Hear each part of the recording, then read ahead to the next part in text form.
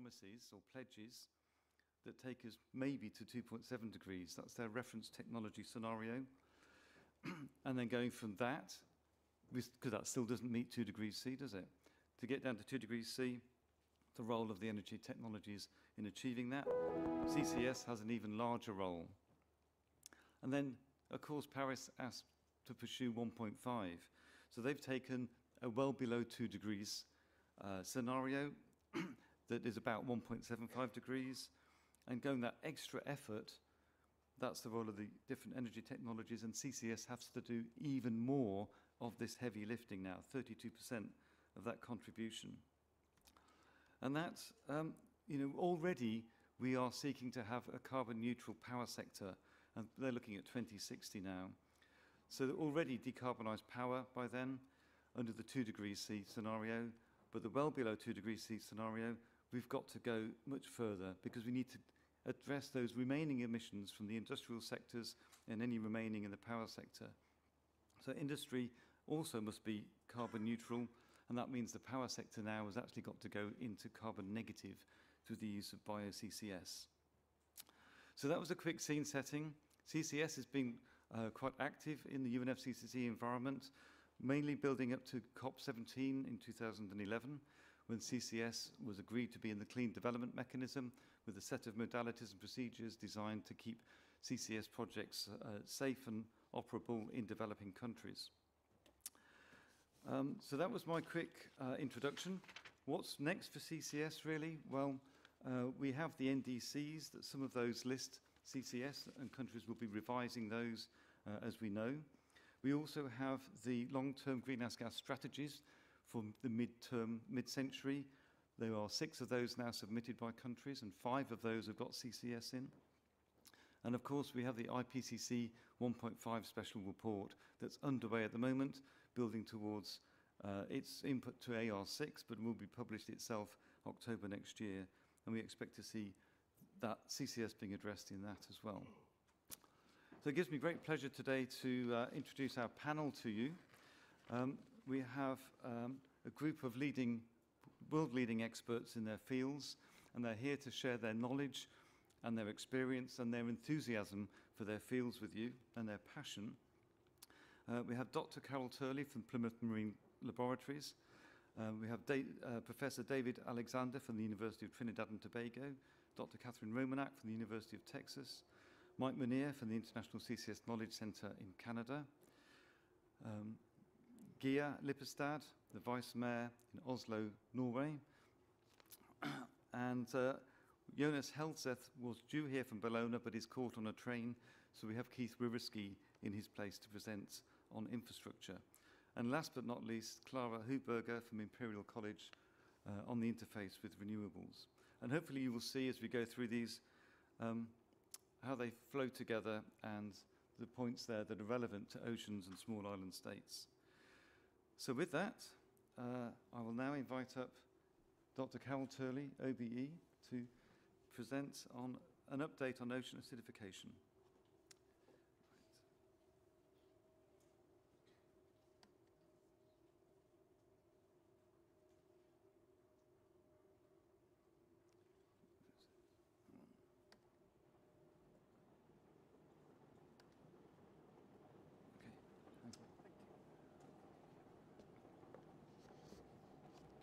Thank you. It's a pleasure being here at a CCS event, at a COP, where a small island developing state has the presidency.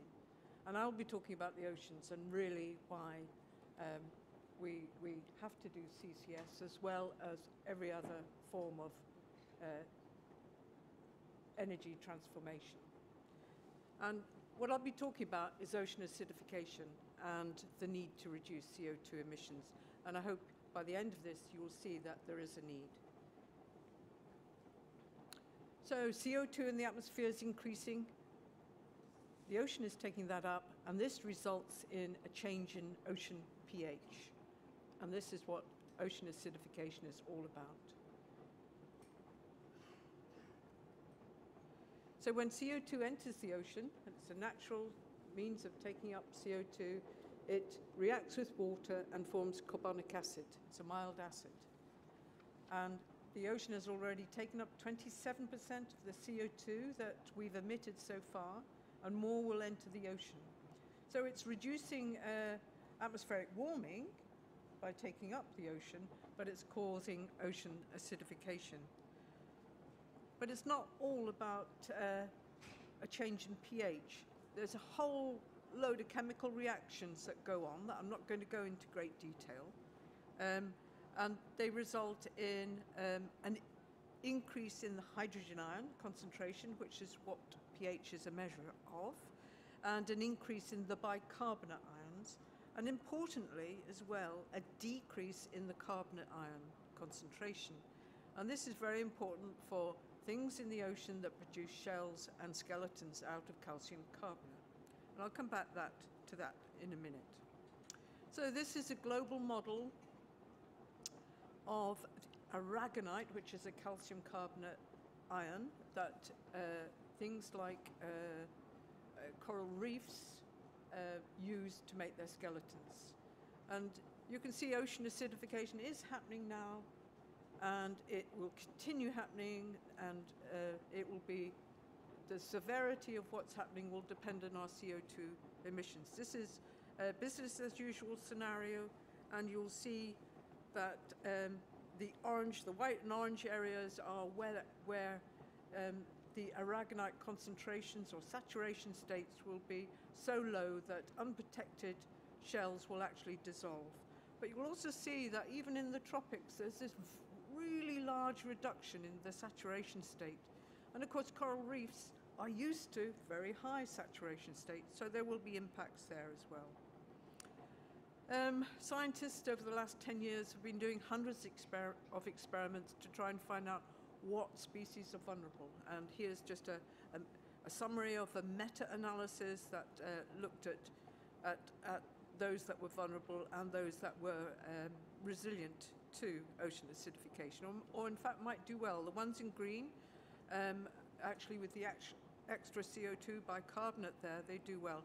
The ones in red do extremely badly. And they are mainly calcifiers. And you may know or not that there are, as well as tropical coral reefs, there are cold water corals, and these occur generally in deep waters and out of the sunlight. And these are, they're nearly as well distributed around the world as tropical reefs. These are around the ones indicated around our shores, European shores, and you'll see on the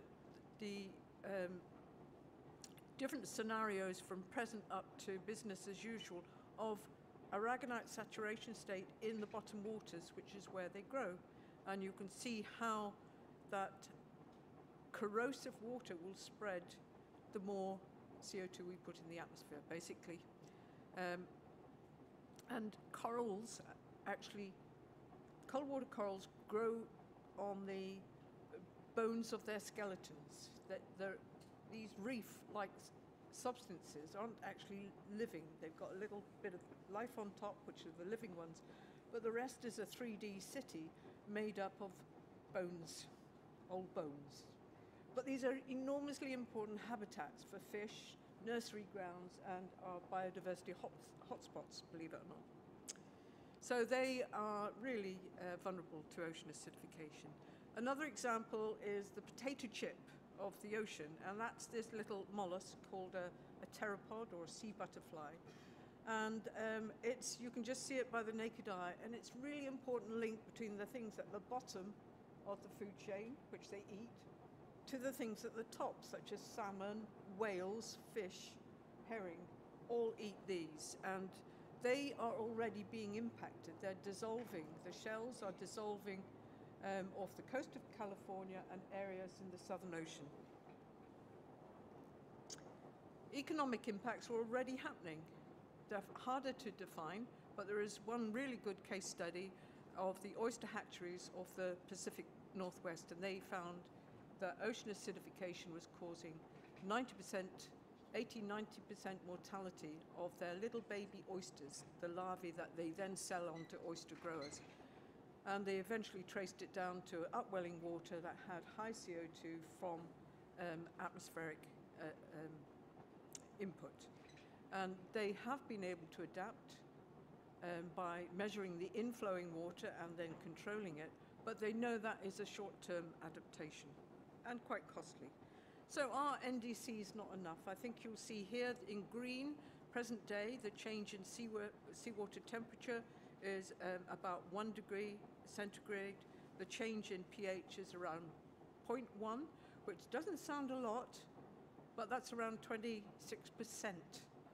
change because pH is on a logarithmic scale. Business as usual is totally unacceptable. 3 degree mean global temperature change in the ocean, and 120 to 150% change in ocean acidification with the 0.4.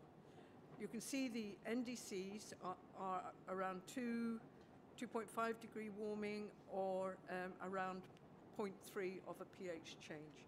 It's not enough. So we need to do better. And if you look at coral reef ecosystems, there's one off Papua New Guinea, which is a wonderful experimental site for scientists because there's CO2 venting through these coral reefs.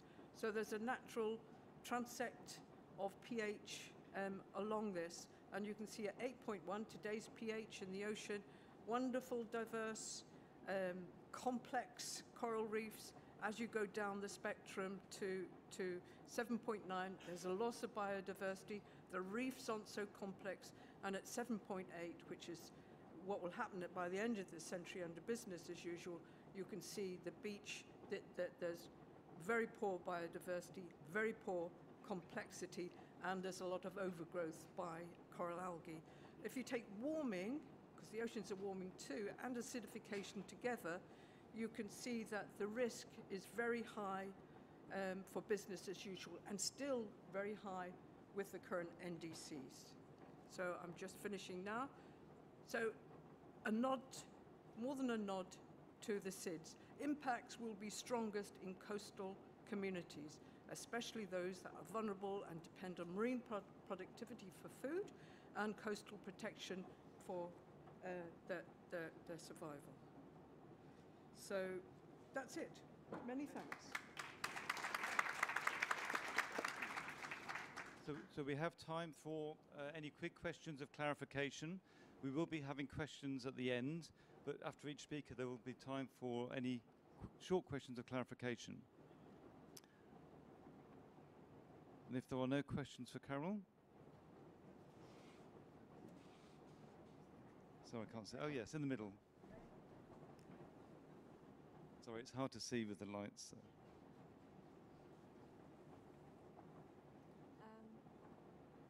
Yeah, okay.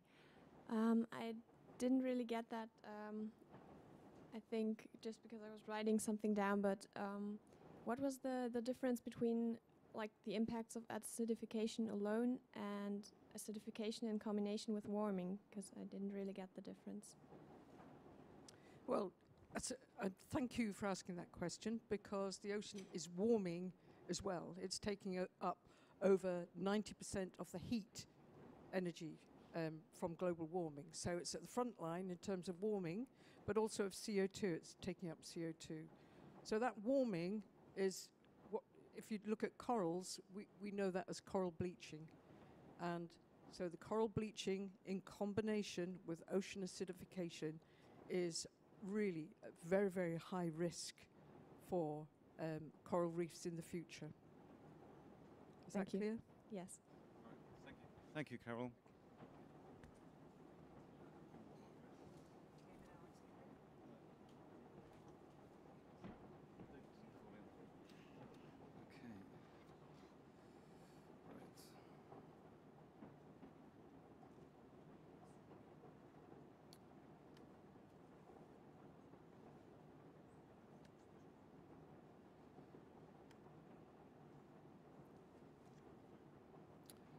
So can we have, yes, thank you very much.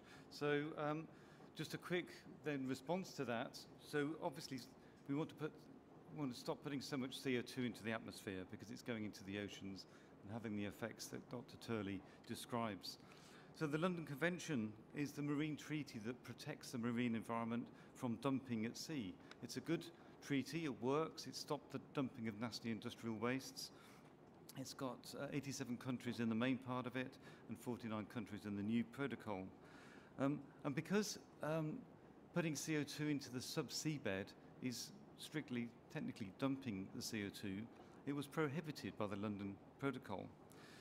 But they realized this was a climate change technology that could be of value, and so they started looking at the case around should they allow CO2 storage in sub-seabed formations. And they work through, they're a UN body, and they have a scientific group, which is a bit like Substa and IPCC, and they set a task to their scientific group to look at the risks and the benefits of doing CO2 geological storage beneath the seabed. And they produced a risk assessment framework. In looking at the risks and the benefits, they realized, and this is an old slide of Carol's from 2005, but this is the time of the work that was undertaken, they realized the impact of the CO2 from the atmosphere, the extra CO2 that man's put in the atmosphere, the impact on that on the oceans was so significant that it shocked them, to be honest. And what could they do about it? Well, one low carbon technology was asking for some assistance, and so they produced an amendment to allow CO2 storage in subseabed formations. There's lots of conditions that come along with that. They produce CO2 specific guidelines, and they are an environmental protection process to follow. Just to mention also, London Convention is global, OSPAR is the Northeast Atlantic version of that. That followed the London Convention as well, quickly, to allow CO2 geological storage. And both London and OSPAR have produced guidelines for risk assessment and management. And this is basically an environmental impact process that regulators have to follow in issuing a permit for CO2 geological storage offshore. Therefore, we have the London Convention's response was to allow CO2 storage, but put these conditions in place to ensure that it's done in an environmentally sound way. Thank you. Happy to take any questions.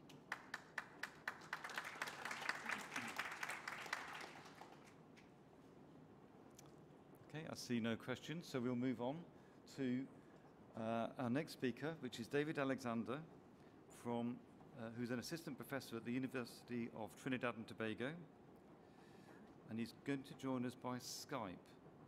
Do you want to do the actual...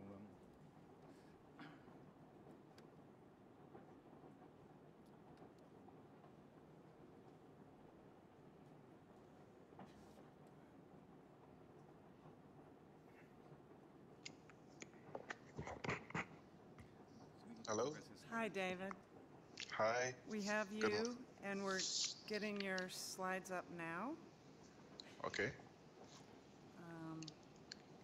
Did the audio work on the yes, PowerPoint? you're at the COP now. So we have, I don't know, maybe 100 people in the audience, David, that can all hear you. They will see your slides, and I will progress your slides if you tell me when to progress. Oh, look, he's on there. Or you can progress if you want. Okay. Yeah. Okay. So we have your name, your first slide up now, David. Okay. Just hold one sec.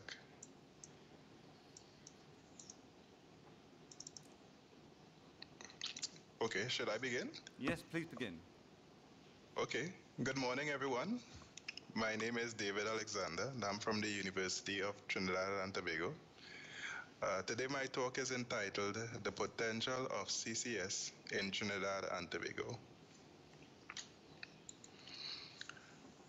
On my agenda, I will give you an indication of where Trinidad and Tobago is located, the impact of climate change on the Caribbean and Trinidad, the results of an inventory that we have done at the university for carbon capture in Trinidad and Tobago, our main storage sites of interest, some basic modeling results that we have done, and the way forward for Trinidad and Tobago and the Caribbean. So Trinidad and Tobago is the most southerly of the Caribbean islands. If you look carefully to your right, you will see as Trinidad and Tobago is a very small island located just about 6.8 miles off the northeastern coast of Venezuela. We are also bounded by maritime borders of Grenada and Guyana. If you could say next slide, please, David. Okay, next slide. We are on slide 4. Yeah, thank you. Yeah, so we are all by now acquainted with the charts that show the correlation between rising surface air temperature and CO2 concentration in the atmosphere. And we have enough scientific evidence to believe that this has some impact on climate change. Slide 5. To give an example of the effects of climate change on the Caribbean, here in slide 5 we see the devastating effects of Hurricane Maria on the island of Dominica. This happened on the 21st of September this year, and currently when estimates of the damage was done on the island, 90% of the island was decimated. Next slide. The same hurricane Maria hit Puerto Rico and it marooned many people in their houses. And when an estimated cost of damages was done, it ranged from 20 to 90 billion US dollars. So you could see the devastating effects on the smaller islands due to more frequent hurricane passing through the Caribbean.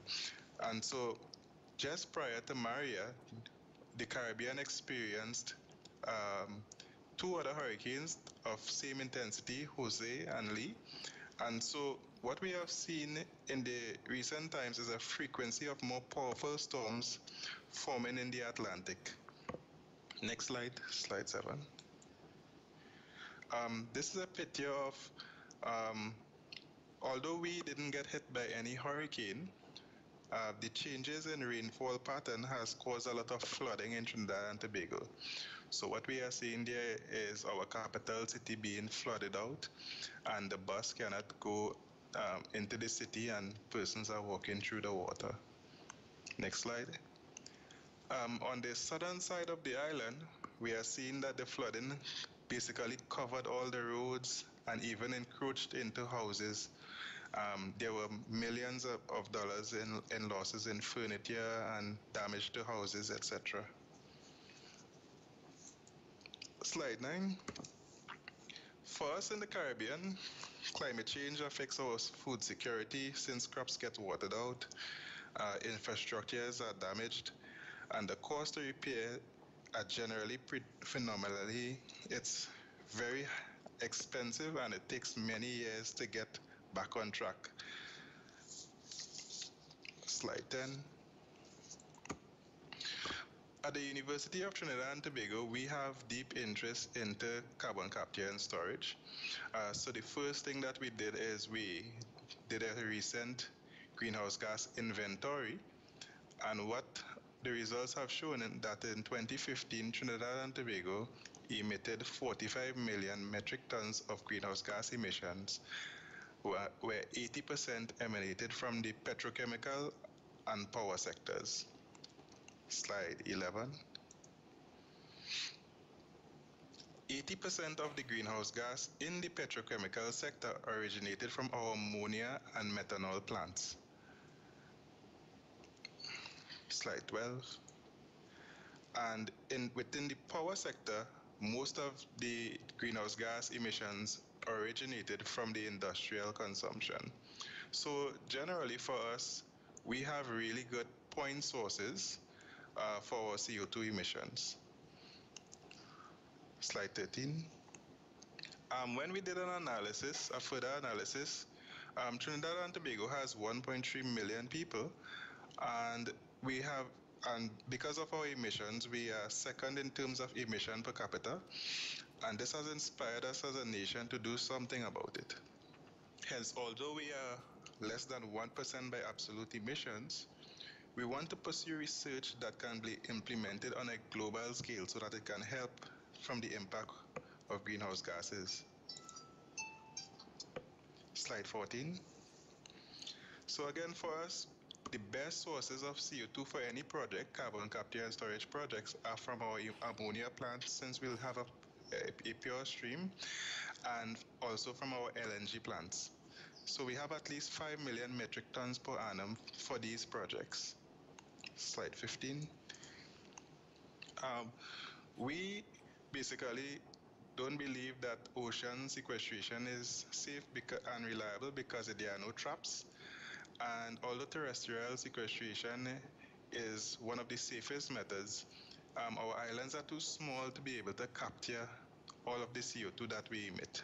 So as you can see from the basic calculation, even if all of Trinidad and Tobago were covered by tropical rainforests, we could only sequester 5.5 million metric tons. Slide 16. So for us, our target areas for CCS are deep saline aquifers and our depleted oil and gas reservoirs. Slide 17. A basic case study that we did on a field offshore Trinidad with these parameters yielded the results in slide 18, which showed that even after 500 years, there weren't much migration of CO2 that we injected in the storage area. So it means that this is good prospects for us in storing carbon dioxide. Slide 19. So the way forward for Trinidad and Tobago is for us to do capacity building at our educational institutes. We need to do workshops, public awareness. And as a small island, we need to look for international partnerships where we can do really good research on storage capacity and probably a couple demonstration projects. But for now, our goal will be to have climate change adaptation policies, have disaster management in place, and look for sustainable development.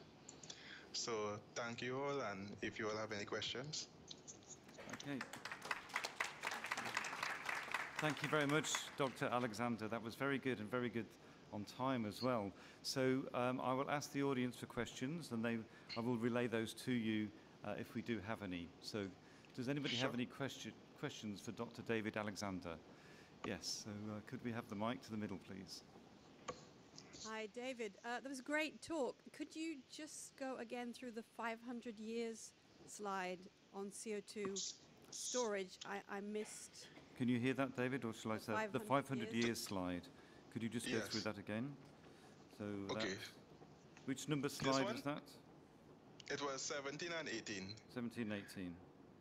Yeah, I didn't want to go through too much of the reservoir data and petrophysical data for the case study, but basically what we have done is we have looked at an area where there's very low population. Is on the southeast coast of Trinidad, and we worked with the company BP, and we simulated what would happen if we injected carbon dioxide into one of their larger aquifers from a depleted reservoir that they have.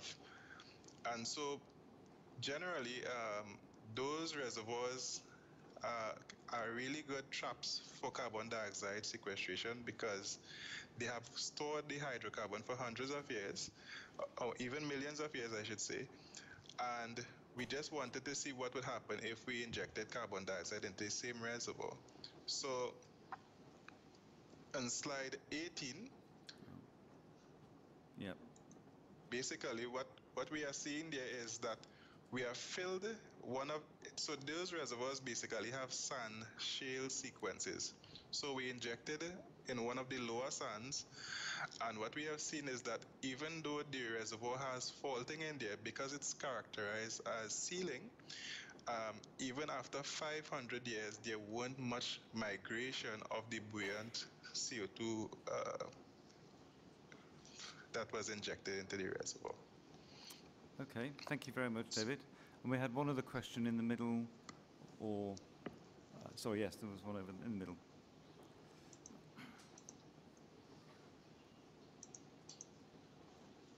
Thank you, Dr. Alexander. The question was just on, do you have any estimates on your CO2 storage potential? Because you said you know what emissions you have, but how much storage potential there is? So do you have any estimates on your storage potential? was the question.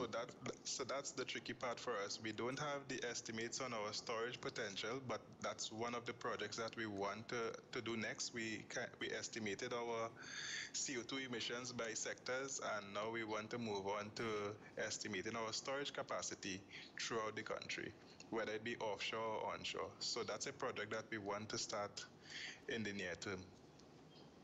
Okay, thank you. One last question then. Thank you, Daniel Klingenfeld from the Potsdam Institute for Climate Impact Research. My question is whether the CCS studies here are rather an add-on to existing, more or less fossil fuel extractive activities, or can be also seen in a broader context of transformation. Thank you. So, did you hear the question, David? No, I didn't. Do they add on to the existing oil and gas activities, or are they part of a wider transformation of the energy and emissions of Trinidad and Tobago? Okay, so to be honest, for us, initially it has to latch on to the current oil and gas industry, simply because if we want to start CCS in Trinidad and Tobago, it will be so capital intensive that we won't be able to afford it. But if we latch it onto our enhanced oil recovery processes, there will be a win-win system if we use a closed loop system. So initially we'll have to look at CO2 in oil and gas reservoirs. Okay, all right, thank you very much. So Dr. Alexander, thank you very much. And it's 5 a.m. in the morning there, so thank you very much for getting up and presenting to us today. No problem, thank you very much for having me. Okay, so now can I next invite up Dr. Katherine Romanak to share with us the latest work from the US on CO2 storage and offshore. Thank you.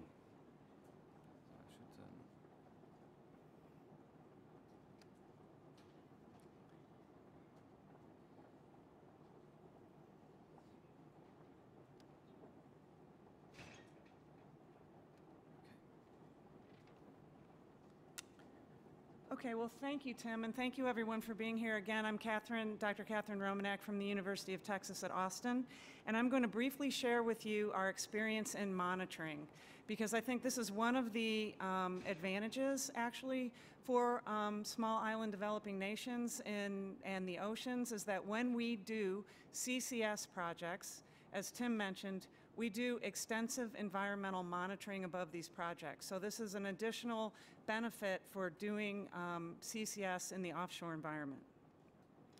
And for those of you who may be feeling like CCS is new, it's really not. We've been studying now monitoring for CCS sites now for 15 years at the Gulf Coast Carbon Center. And what we do is we develop and implement monitoring programs for CCS sites. So as my colleague Tim said, you know, there's a lot of permitting that's involved.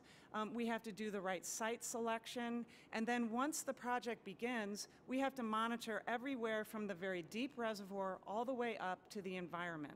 And this is what we do, and this is what we're experts in. The experience that we have stems mostly from the U.S. Department of Energy Regional Carbon Sequestration Partnerships.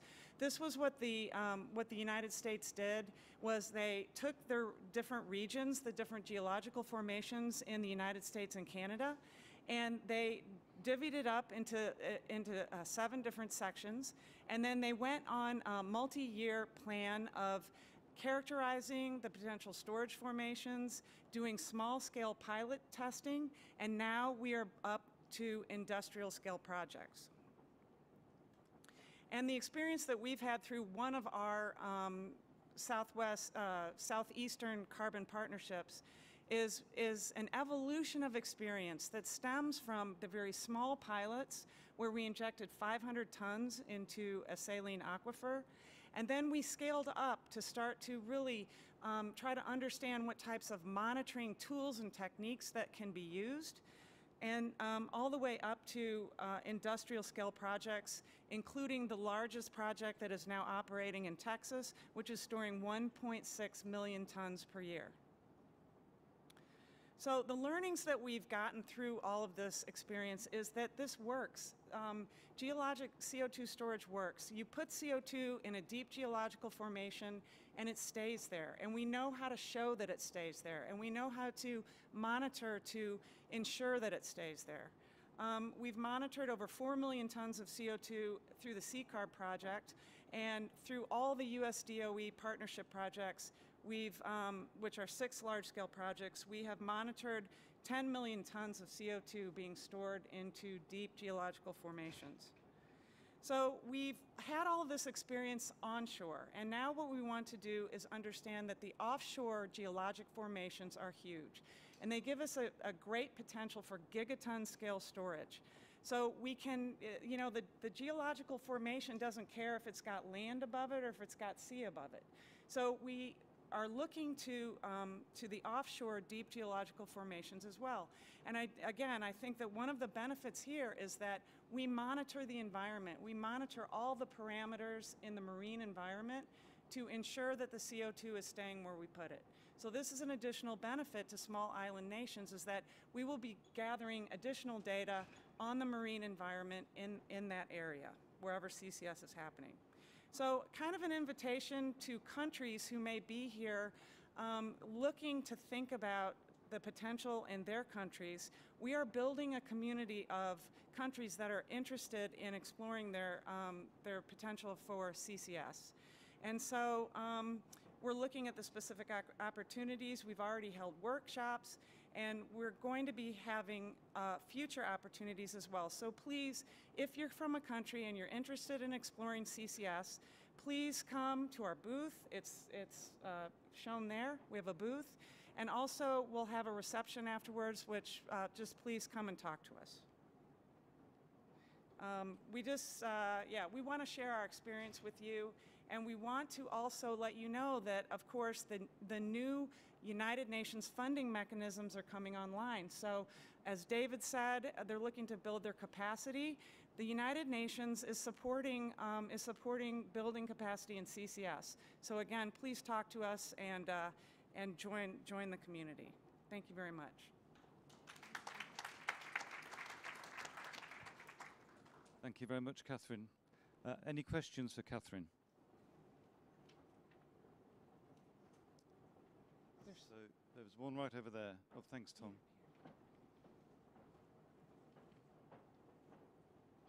Hi. Can you talk about the potential for induced seismic activity with this process, and also the potential for leaking? Okay, so is this clarification? You want to do this now? Okay. Okay, so yes, we're studying all of those things very heavily. And what we do to avoid induced seismicity is we know the pressures that the reservoir can handle, and we make sure that we don't go above those pressures. So that is monitored as well, and it is built into the operation of the project. And then as far as the leakage question goes, again, the sites that we choose have to be permitted, and they have to make sure that they have sealing formations above them. So, you know, the first method of environmental protection is finding the right site, making sure that you're finding the right site, and then we monitor. And of all the millions of tons that we have stored, we don't have leakage. So we do monitor that to make sure it doesn't happen, and we haven't seen it. So that's how we avoid that as well. Okay. Thank you. Thank you. Any other questions? Thank you very much. I must thank Doctor. My name is Musa Sow. I'm coming from West Africa, a country called Gambia. Doctor, having listened to your presentation, you did mention that you build communities across countries. Like, for example, if you look at the climate, the impact, basically Africa is one of those continents that are really hard hit. Yes. So have you tried a similar offshore and onshore program for Africa? If you have, what were the basically the challenges and the procedures that one needs to follow Yes. to at least benefit from such a program? Well, I'm just very grateful for that question. That's a fabulous question. And as you know, last year's COP was in Marrakesh, and we were focusing on Africa at that COP. And we have an amazing new colleague from Nigeria. Her name is Felicia Mogo, and we were hoping she could be here today. But she actually has done the work to start looking at CCS in her country. So we absolutely would love to talk to you more about the processes that you go through. And she is leading this in Nigeria. And so this has already been stimulated in Nigeria, and we are happy to work with, with you or any other partners to start you on that path as well. So please come and see us afterwards. That sounds like a good point for conversation after the side event, which reminds me we do have teas and coffees available afterwards as well. So I encourage you to stay and talk. So with that, we better move on as time is pressing. Thank you very much for those questions. And now can I invite up Mike Monea from the International CCS Knowledge Centre in Canada to give us some update on the knowledge sharing from his centre. Thank you, Mike.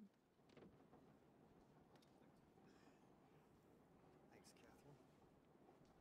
So how do we expand this, Tim? It's on. Oh, it's on? It'll be on. Okay, great. With the arrow key. Perfect. Thank you very much, Tim. My name is Mike Monea with the International Knowledge Centre of Canada. We have built a plant, the world's first plant to clean up a hydrocarbon as a power company. The power company, SAS Power in Canada, had to decide if they could keep coal in its fleet or did it have to go to 100% renewables, which was impractical for the climate in Canada. So what happened is that I was very fortunate to be on this project or build this project. So we built a capture plant that shows how you can take a transitional fuel like coal to maximize your renewables, which is hugely important. So that plant is in Estevan, Saskatchewan. I welcome anybody to come up and tour that plant. We'd like to show you what we've done. There's many challenges with cleaning up a fossil fuel like coal, but the important thing is to reduce the emissions of these plants, which will give us time to have a cleaner fuel source for power, which is needed around the world in each country. And one thing I want to say also is that but this COP conference is oceans and small islands, and Canada's not an island, or we've got oceans far away from this plant. But we have the Arctic, and the Arctic is being hugely impacted by climate. And that's where we think we have a link with the islands, because it's like the canary in the coal mine. Our Arctic in the north and the islands in the south are really vulnerable to these swings now with the climate. This is a technology that shows you can reduce large point sources of emissions, and I think it's hugely important. But please remember, we need everything, and we need to maximize renewables, which what this plant did. The organization that my colleague and I represent today is a nonprofit organization, and it's built to advance CCS globally. And how we do that is we take the learnings and the challenges that we have from that plant, and we basically go around the world teaching people what we've done and what we could do better in the future. And we use networks in order to tell our story. The Global Institute from Australia, who are here today, and also the IEAGHG are perfect formats for the engineers and scientists to show what we're doing in carbon capture and storage, because the technology does work. It needs improvement, but storage works, as my colleague Katherine Romanak said, but you have to do things right. And we need everything, all kinds of energy in order to be very successful. We also are collaborating with China, which is hugely important. China is going to be a big mover in order to improve the conditions that they have. So we are linking up with the Chinese corporations and trying to teach them about regulation and policy, which is some of the first things that you need to understand before you can implement CCS at the level that we're starting to see. This slide shows how clean this plant can be. We take out the PM10s, the PM2.5 to 70%, 100% of the SO2 and 90% of the CO2, and we sell those products, not the particulates. we sell fly ash, we sell whatever we can to make the economics of these plants work. Because this being the world's first plant means it's also the world's most expensive plant, or the world's cheapest plant, whatever you want to think about the world's first plant being. So we try to reduce the overall economics by selling whatever products we can. And then we look at conversion, so that perhaps in small islands that don't have storage, we can look at conversion to make products like calcium carbonate or other things that you can use CO2 for. The plant is very clean, a lignite plant which has many impurities in it, which gives us experience and expertise to work in other industrial sources. We go from 1,100 tons per gigawatt hour down to a regulation in Canada of 420 tons for any new plant. The Boundary Dam plant is cleaner than natural gas for CO2 emissions by 3 to 4 times, roughly 120 to 140 tons per gigawatt hour. And you can see here that there's so many industrial sources that need help for capturing CO2 and these other products. And if we, as engineers and scientists, can clean up a lignite coal, we can certainly clean up cement plant emissions or metallurgical plants or whatever there are in these small islands that need to try and reduce the greenhouse gases that they have in future. Because what we believe is that, take Fiji, for example, has their NDCs that are going to be lived up to. But what happens at the next level? And at the next level, we need to do these deeper cuts in order to not just meet requirements, because to reduce the amount of CO2 and these greenhouse gas emissions in order to help our climate, you have to do it all. You have to maximize your renewables, but you have to also take whatever you're using as a transition fuel and really reduce the greenhouse gas emissions. And this team that we have up here is a very good example of where we are today. So Tim, I'm going to leave it at that and see if there are a few questions. Thank you very much. Thank you, Mike. Thank you very much. Do we have any questions for Mike? There's one hand up quickly in the middle there.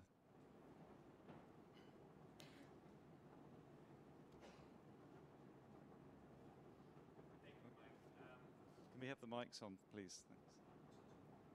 Can you tell us whether you're buyers of NOx, SOx, and CO2? We reduce, yeah, certainly. The question is who buys our products. Actually, the nitrous oxide is a reduction that we have. The sulfuric acid, or SO2 is made into sulfuric acid, but we also have a plant that wants pure sulfur in a liquid form. So I would have liked that because building an acid plant took a lot of work. CO2 is used for enhanced oil recovery, which ultimately ends into storage. And we also have a storage site, and thanks for bringing up this question, a pure storage site in a saline reservoir that is, I think, one of the top storage sites in the world, which we could use Katherine's help, making sure it's monitored properly. Okay, thank you very much. And the question over there. Hello, I'm Monea from Germany, Climates and International Think and Do Tank. I have a question to you regarding renewables. You have strengthened several times that we also need renewables, and I wanted to ask you about the political landscape in Canada and why you're not accelerating renewables and putting so much energy in the CCS technologies. Every jurisdiction is different around the world, but the example that I'll give you is in Canada and Saskatchewan. Right now, our renewables are low, probably 12 to 18% wind, hydro. And the company is trying to move to 40% by 2030, 40% renewables, even to 50%. But as a power company, there is no power company in the world that does not have to balance that power portfolio. If you go to renewables too quickly, and it depends on your climate, your grid becomes unstable, and your baseload power that's needed in order to keep the lights on all the time, it becomes less reliable as a power source when you maximize the renewables. So there's a balancing act, and that's what we're trying to educate companies on, is that maximize your renewables, but keep your grid stable. Okay, thank you very much. With that, we better draw to an end, but we will have time at the end for more questions, and we'll have teas and coffees afterwards as well, and we do get more detail on that topic. Thank you very much, Mike, again. You're welcome, Tim.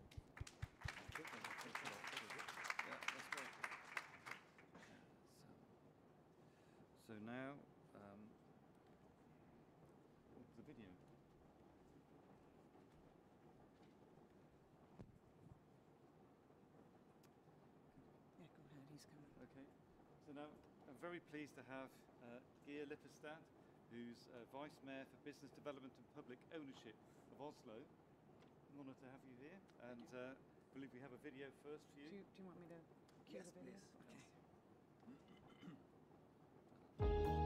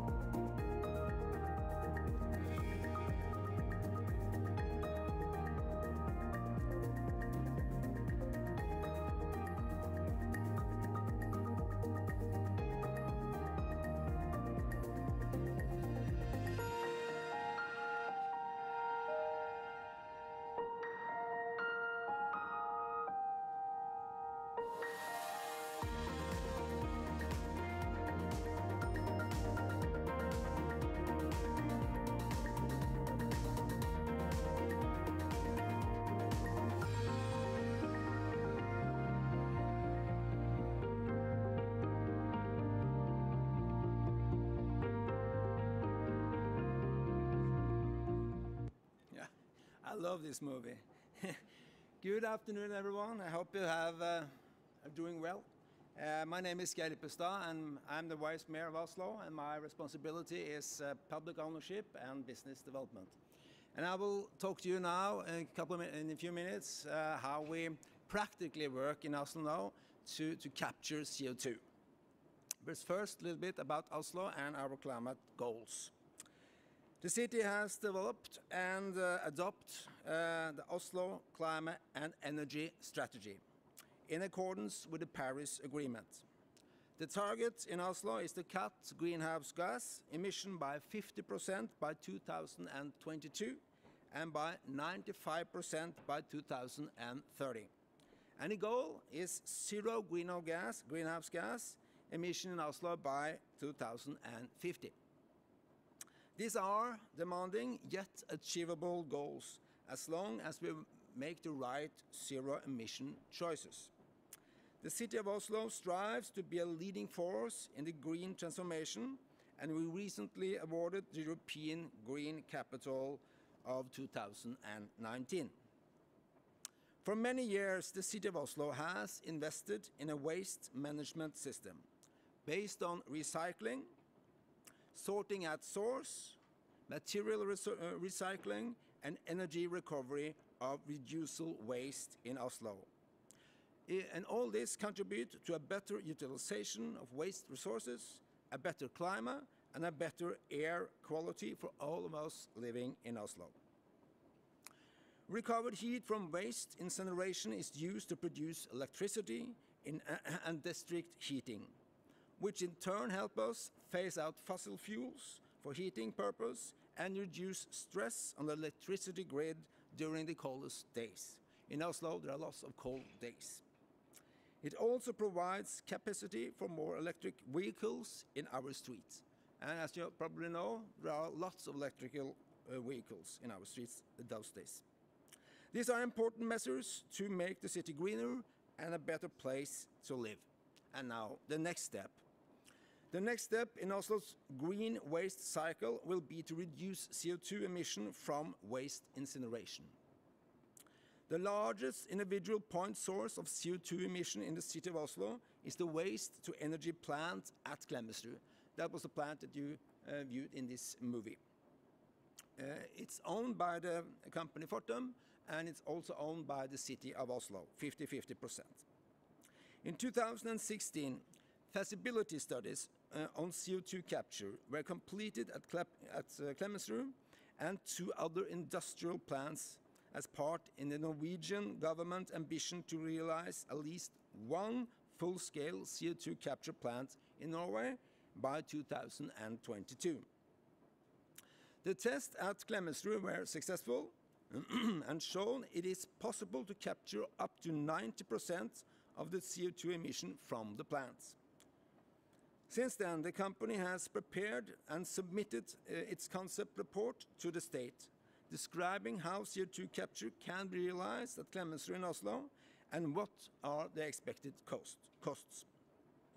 The concept report and the corresponding report from the other industrial actors will form the basis for the governmental overall assessment of the CCS project, and which of the industrial actors that will be invited to continue the competition for the realization of a full-scale CCS facility. If realized, CO2 capture at Klemetsrud will reduce CO2 emission in Oslo by 400,000 tonnes per year. Since much of the CO2 capture will come from biological waste, the plant will also be a CO2 negative, actually removing CO2 from the atmosphere.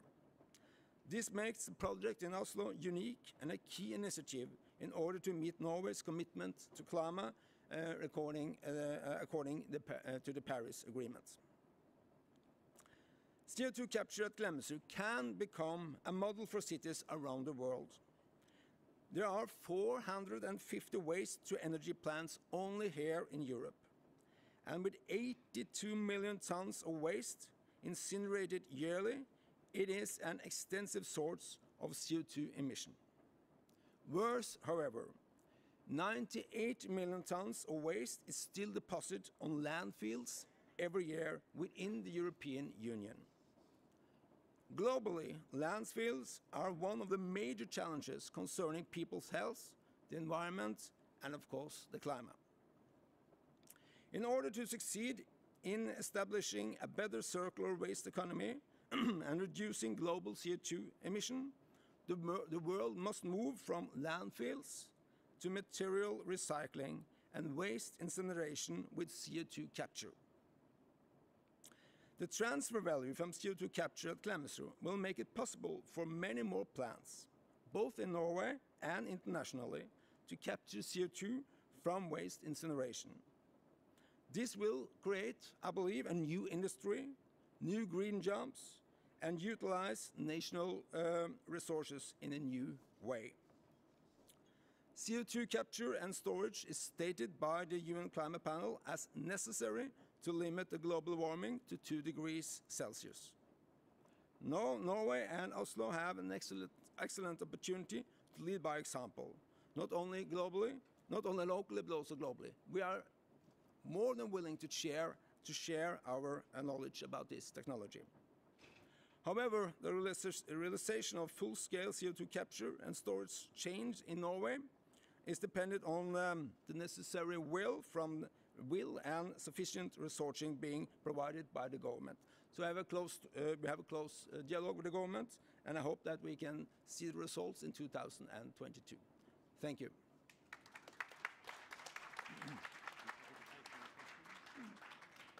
Any questions for Geir? Yes, a fast hand at the back there. Yes, lady there. Thing 1, 2, 3. Thanks. I'm just interested in sort of the sustainability of the model of waste to energy, and then of course waste to energy to CO2 in 2 respects.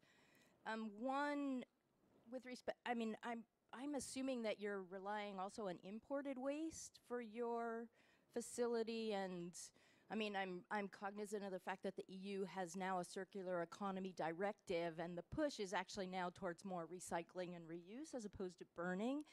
And so the more moves we make towards a circular economy, it seems that the business model of burning waste instead of recycling waste, particularly as you're saying that like there's 450 waste to energy plants only in Europe. So what's sort of the long-term business model in conjunction with the circular economy drive? And then along similar lines, I mean, you can burn biological waste, or you can incorporate biological waste into the soil, and a lot of the conversation around negative emissions, and also in the intersection with agriculture is that we need to be taking more of our carbon and putting it back into soil as opposed to burning it. So I don't know if you want to talk about the business model and the sustainability of that model in those two quite a long question. situations. I can try to answer, but remember, I'm just a politician and a lawyer. So I'm not an engineer, but I can try to answer the question. The last part of the question, we are planning to deposit the CO2 capture in the North Sea. We have there lots of as you know, oil industry, and we're using the empty oil fields to capture and to store the CO2. The business, yes. Today, Oslo import waste from the UK, and that's a rare thing. I think that we have lots of waste in Norway. We can use the waste that we have there to burn that. But today, we import some of the waste that we burn in Klemetsrud from the UK. So I can't answer any more question about the industry in the European level. I'm not into that. My goal as a politician in Norway is that we have zero emission from this plant, and that we achieve that in 2022, and that we can export this technology all over the world, and that we and all the landfills of garbage all over the world can start to be produced in a better way. Thank you. Okay, thank you. One quick question. Is it a quick one? It's a quick one, yes. Okay, thank you. Yeah, I was wondering, because Oslo, of course, is a city, and I imagine that it's quite good feasible to like warm houses by a closed landfill in a city. I, for example, come from a more rural area, and I was wondering if that's feasible as well, if you have like small villages around a landfill, and how infrastructure, do you think that's also possible in these kinds of... Yeah, I think it's possible. As I mentioned, we import waste that we're burning from the UK. So it's, of course, it's not only in the cities and the city areas. I think this can be done, of course, in other areas too. I think it's even better to do it in other areas. If we can transport waste in a climate-friendly way from the cities out to another areas, that we can burn it, where we can burn it. Okay, Geir, thank you very much for that. Thank you. And, Geir will be around for questions afterwards as well. And I think that Norway do follow the European other countries in the reduce, reuse of waste, and then anything left, reduce the emissions from that as well. So let me take the video off. Okay, and can I invite up now Keith Rurisky from Bellona. You have Jonas Helseth on your programs, but Jonas was unavailable to attend because of transport, so we're very fortunate to have Keith presenting in his place on CO2 infrastructure needs.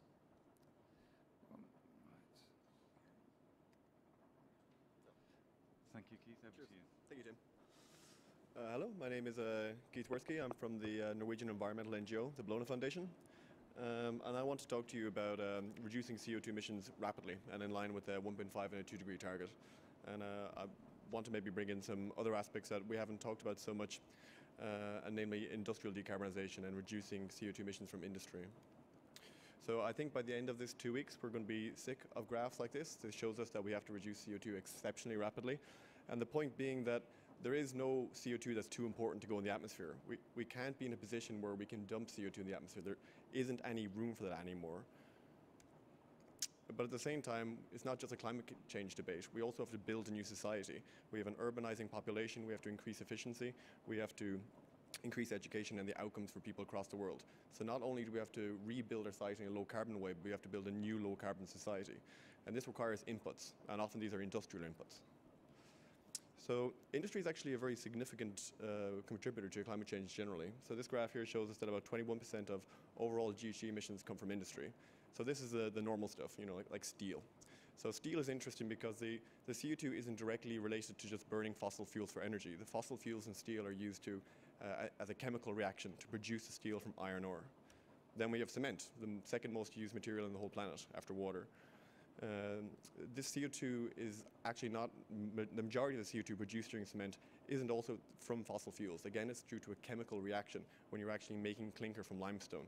So focusing only on fossil fuels will not solve either of these problems. And these are huge, huge industries that contribute to our daily lives. And also, they're going to help us build our future. If we're going to rebuild our cities, build lots of renewables, and expand out everything we do, we're going to need inputs. And the point being is that we can't decarbonize the world unless we decarbonize the industrial inputs into our decarbonized world. So we just have to keep an eye on industry and how we do that. As with everything on climate change, there's a million reports and everything. I think we could fill this entire room with reports on how to decarbonize industry. There's thousands of ways to do it. We can reduce the products we use. We can use less steel. We can use less cement. We can change the products we use. We can build constructions with wood. We can change cement with other clinker materials. But in the end, we still need a portion of carbon capture and storage because we still have so much materials we're going to use, and it's impossible to change everything in the time we're going to do it. So I've been working in carbon capture and storage for many years now, and originally I'm a geologist. And carbon capture and storage is exceptionally simple. You have a problem. Let's say here on the left we have a cement plant. We can transport the CO2 from that cement plant by barge, ship, or pipeline, and then we put it in a CO2 storage site. And it's very straightforward, really, as a concept. But when you look at the actual investment timelines and how would you go about doing this in reality, you first have to find your CO2 storage site. We heard that you have to find the right storage site. You have to make sure you have a storage site that is safe, secure. And this takes time. You want to do this correctly, and you want to map things correctly. And then when you know where your storage site is, then you can start developing transport. And then you can look into where your CO2 will come from, because we don't have any shortage of point sources of CO2. Also, a thing that's kind of become more important recently is that we need to share the infrastructure. If we share where the CO2 is transported, instead of building many pipes, if we have a shared network that brings CO2 to shared CO2 storage sites, it actually reduces the cost a lot, and it makes it much easier for more industrial players and more CO2 point sources to be connected into that network. So again, back to Norway a little bit. Here we have 3 industries that are in line to have full-scale capture. So on the left, we have the waste-to-energy plant. In the middle is Norway's only cement plant. And then we have Yara, which is a ammonia fertilizer production. The interesting thing is that having a single transport and storage network can serve all of these. And they all perhaps won't have CCS, or maybe some of the industries won't be needed in the future. But having the transport and storage changes the conversation. No longer can these companies say, I have a CO2 problem and I can't solve it. Now there is a minimum thing that they can do. There is no CO2 that has to be dumped in the atmosphere, because now we have a way of stopping it.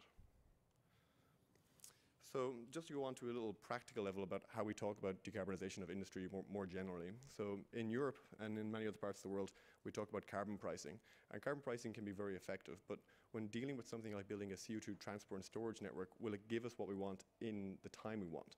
And will it give a way out for industry to decarbonize at an acceptable cost? So the issue we have is that as you have a rising price signal, you have to wait for the price to get quite high before you reach the barrier to make investments in transport and storage. And then the issue is that you only do this behind schedule. So only when the price gets to a point that is suitably high, then you start looking for your storage, which of course engenders delay. And that means more CO2 in the atmosphere for longer. And then you also have the issues that if we have only a CO2 price, then you're not going to get shared networks developing. And this is the biggest way of reducing cost and the easiest way of getting more emitters to stop emitting. So in the long term, focusing only on a CO2 price and not having parallel policies to start developing transport and storage means that it'll be bad for industry. How are they meant to be compatible in a zero carbon world if they don't see a pathway to actually reducing their emissions drastically? And it's also bad for the people who work in these industries. And of course, it's bad for climate. If we don't have a solution, the CO2 will continue to go in the atmosphere. So I would like to get people more excited about building CO2 transport and storage infrastructure, because it's a tool that enables us to talk more realistically about getting to zero CO2. We can build networks that are shared between MATI emitters to reduce cost. That means we can lower the price that we need CO2 to be at to get to a zero carbon economy, because we can reduce the overall cost of decarbonization. And I want to talk a little bit about the Ruhr. So we're on the edge here of Europe's largest industrial cluster. So we can see that there's a huge steel mill right up the road. I think they have a free allocation for about 16 million tons of CO2 a year. We have waste incinerator, we have cement, we have lime, and we have some refineries. And what is the plan to decarbonize the Ruhr at the moment? There isn't one. People don't talk about it. It's difficult. I would like people to get more serious about a pathway to decarbonizing these sectors and decarbonize them quickly, because as I said, we have to get to zero CO2 sooner than later. So I would like people in this region to talk about what jobs they want to have in the future, and talk with their neighbours about how they can start developing storage in the North Sea, how they can start developing transport to the North Sea, and how then they can start looking for places to capture all that CO2, because we have too much of it and we have to start capturing it now. Thank you.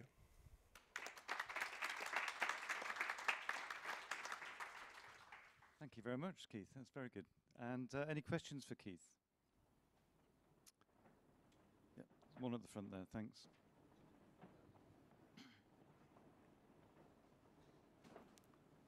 Thank you very much.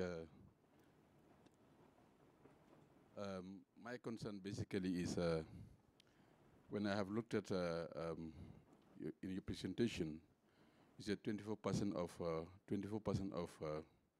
the CO2 is coming from agriculture, forestry, and land-related programs.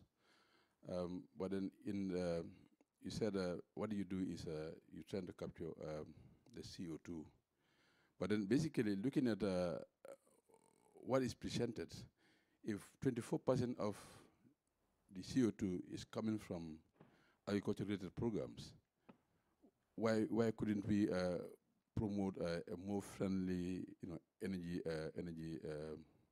generation sites? Like, why couldn't we use the Shon? Why didn't we use the windmill? You understand? Because I'm sure Europe is not far from Africa, and it costs nothing to get the energy, probably, from the Shon and windmill. Why do we only have to look at capturing the CO2 and not wanting to have natural kind of a thing that probably will reduce? We don't want to only capture, but we want to reduce the emission. I think that's basically the truth. And that looking into that too, you begin to understand that what is, or what kind of a plan does Europe have to kind of probably promote regeneration? If naturally, if the trees can really consume the CO2 that is produced, naturally, I think that is more sustainable than the industrial aspect. I'm sure even the industrial aspect probably in the long run will also have side effects. What is your role on that?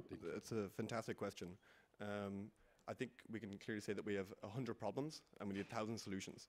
And I would never say that CCS is a replacement for any other thing. We have to do everything that we have available to us. I was focusing more on industrial emissions. So of course, when you're right, when we're talking about electricity generation and efficiency, these are all massively important, and renewables can contribute hugely to that. But it's very difficult to make a cement plant. Actually, it's impossible to make a cement plant powered only by renewables. It doesn't affect the CO2 emissions of the cement directly, because that comes from a chemical reaction. You either have to replace the cement or reduce its use, or use CCS. So you have more limited tools available to you to really deeply decarbonize some of these industrial sectors. And there's also a timing issue as well.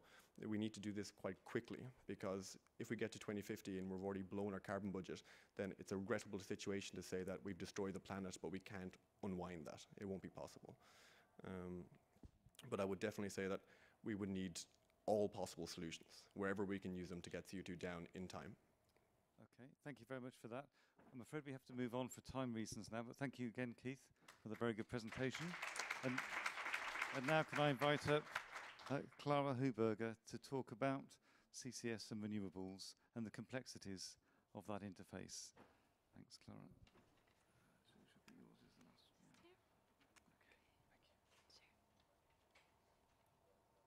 Okay, hello everyone. Yes, I'm Clara from Imperial College, and I'll talk about how CCS actually supports renewables in the power sector context. So there are three key messages that I want to convey today. So the first is that technologies have to be have a different value depending on which system we're actually integrating them to. The second one is that CCS-equipped power plants can indeed support and balance renewables in the power sector in a very cost-effective way. And the third one is that the earlier we start investments into low-carbon technologies, which is CCS, but also renewables and other forms of energy, the better we can go into this transition, and the more cost-effective we can move on. So this introduction slide might come a bit late, but I guess we're in the middle of an energy transition right now. We're moving from a world where we had mostly large dispatchable power plants, large utility firms, to a world where they're much more smaller, more distributed kind of energy generation forms, where the consumers also interact with the power grid in a different way than we have before. If we think about how we choose technologies, how we understand which ones are valuable, which technology is a good investment or not, we've usually looked at a metric which is called the LCE, or the levelized cost of electricity, which basically looks at the cost of a power plant, the lifetime cost levelized over the power output of this plant. This used to be an okay metric to compare different technologies that provide similar kind of services. It was widely used and it's pretty easy to calculate, but it doesn't capture the different services that a technology provides, and it doesn't actually look at how the technology is integrated into a system. So another way of looking at technology or evaluating them is what I would call a system value metric. So we actually understand how those technologies integrate and interact with the different technologies in the system. So what I would just like to emphasize here, that we kind of have to move away from just looking at the cost of the technologies to understanding the values they can provide. If we think about the potential value that CCS-equipped power plants can provide, we can look at this sort of in this energy trilemma kind of framework. So we want to reduce carbon emissions, we want to do this in the most cost-effective way, and of course we want to maintain the security of supply, the security of the power grid, which was touched upon earlier. So CCS can actually tackle all those three dimensions. So first of all, it removes CO2 from power and industry and other sectors. It does this, it has been proven many times in many different reports, in the lowest cost way, so it actually is our momentarily cheapest option to decarbonize those various sectors. And additionally, because it is sort of a conventional, traditional dispatchable power plant, it provides also other grid services. So it provides ancillary service to balance frequency and voltage, which many intermittent renewables cannot actually do. So the flexibility of CCS power plants, so how they can operate in the power grid, is key to decarbonize the system in the most cost-effective way. So we see here, this is a sort of a unit commitment kind of graph where we see how different power generating technologies operate in the grid and how they meet the demand at different moments in time. We see that there's a relatively stable nuclear power generation, and there are lots of intermittent renewables, lots of wind here, and sort of the brown grayish parts, they're the CCS plants that are flexible and then can ramp up and down very quickly to balance between the sort of relatively stiff and firm generation and between this very volatile or intermittent generation of intermittent renewables. So that is really the main feature here of CCS. If we think about pathways that exclude CCS, we can think of two possible main outcomes, which are both not very favorable here. So if we try to really fully decarbonize the power system, and we do this without CCS, we could see that we would probably have to increase overall capacity by over 2.5 times. So we're looking here at capacity stack from 2015 and moving on to 2050 to decarbonize the world, thinking about demand increase and price changes, etc. And we see that really we need to build much more capacity, mainly built up by wind and solar here, to meet the same demands that we are today. If we do a decarbonization without CCS and we sort of follow a market-driven approach, so we just have a carbon price or something that tries to decarbonize the power system, we can see that we are not actually low carbon. So we enter a world where we have lots more capacity, we have excluded CCS, and we're not actually decarbonizing the power system here. So the third point that I wanted to touch on is when should we start? And I think the answer is quite clear. We have to start as soon as possible. What I'm showing here are two different cost curves of a decarbonization pathway. The black curve is sort of the go now. Let's start to deploy advanced intermittent renewable technologies. Let's start to deploy CCS, bioenergy, storage technologies, etc. And we see obviously there is a cost increase associated with that. Then the orange curve is the wait curve, where we actually don't go ahead, don't build CCS, we don't build bioenergy and CCS and advanced intermittent renewable technologies. We only do this decarbonization with wind and solar and the technologies that are available today. And we see that this ends up in a much more costly system. So thinking about the previous slide as well, either if we wait on other options that come along and don't go ahead and deploy CCS, we could end up in a either much more costly system or in a system was not at all decarbonized. Yeah, I'm already concluding, so I'm just showing these slides, these points here again. So technologies have to be evaluated in the system they're integrated to, and we can't just compare them on their cost basis or looking at them individually. CCS power plants can be key to support renewable generation in the power system. And the earlier we start investing in those kind of technologies, the easier and the more cost-effective this transition can be. So thank you for this, and I'm happy to take any questions. Thank you, Clara. Yes, so questions. I think the first hand up was the one right at the back. Thanks a lot for a great presentation. The question I've got is about your conclusions. How robust are they with respect to storage costs or flexibility options? If you look at power systems where industry offers a lot more flexibility to the power system, we have a bit more storage, do you still see such a big role for CCS in the power sector? So I'm only obviously looking at the power sector here. I'm not looking at the interface with the industrial sector. But I would say yes. I would say the results are very robust indeed. So the case studies here were at the UK, on the UK power system actually, and there is some pumped hydro storage. There are some other ways of storing electricity, but in fact there is not that much more potential for this. So it is a very wind-rich country. There is a lot of intermittent sources, and there is not much capacity at the moment to balance that intermittent generation. So yes, indeed, I see a great value there for CCS, which is sort of the only low-carbon and dispatchable option at the moment. Okay, thanks. And one question at the front. Yeah. We'll make this the last question of the to you, Clara. Sure. Thank you. My name is Michael Small. I'm from Canada. This is a question that could go to anybody in the panel, but I'll direct it to you since you're last. CCS is clearly technically feasible and environmentally necessary. Why hasn't it happened at the degree of scale? I mean, the world's been talking about this for more than a decade. It's been implemented in the Gulf Coast and Texas, as we've already said, but it's not even remotely at the scale that's required, and there's been very little discussion on the economics of actually getting there. You made a simple graph, which was important, that cost does not equal value, but I mean, are we going to be coming to COPs 10 years from now and hearing presentations about how great this is, and it's still not present in any important way in the international economy?